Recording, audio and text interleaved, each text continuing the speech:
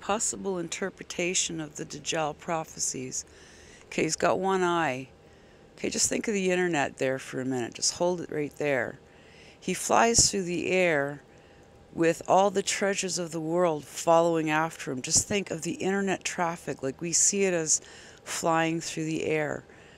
So he's only got one eye. So that, therefore, could be those supercomputers that put all the data in to decide who's a good candidate to live and who's a good candidate to not live. So if a big catastrophe came, it would be like the lottery from that movie kind of thing. Eh? Something to think about.